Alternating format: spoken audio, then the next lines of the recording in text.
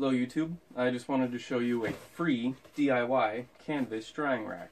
It's just a Amazon box. You can use any size, shape, or form. If you wanted to, you could use the leftover cardboard to make cross members, but it actually works pretty well.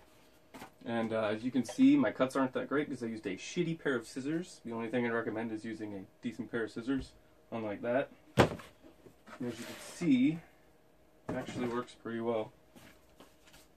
Little 11 by 14s. You could even stand it up like that. And these are 16 by 20s canvas boards. And this is an 18 by 24.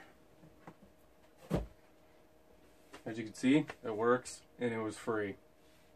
Peace out.